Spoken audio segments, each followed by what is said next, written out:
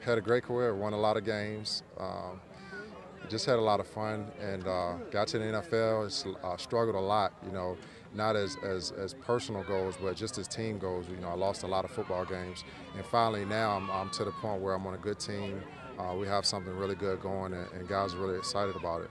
Expectations going into this season is just to progress, to get better, to not take a step backwards, to be better than what we were last year, because we know that everyone's the target is on our back now, and we're not going to sneak up on anyone.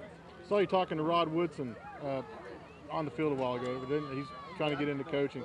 Is he giving you advice? I mean, what's it like talking to him? He's learning, and I'm learning from him. I'm trying to see what he sees from a player standpoint, and he asks me questions how I see, what our defense is doing and how we interact and chemistry, and so those things are really good for both of us because he's learning from the coaches, I'm learning from him, and it just helps everybody having a Hall of Famer, especially when you have a guy that's a defensive back, that's a Hall of Famer helping guys out.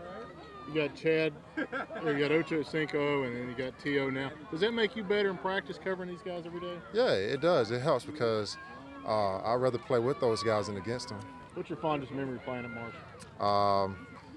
Man, I'll say when Stan Hill had to play versus Miami, Ohio, to win our division and go to the MAC championship, and we won because there was a pass interference called, and then we scored the next play and we won the game.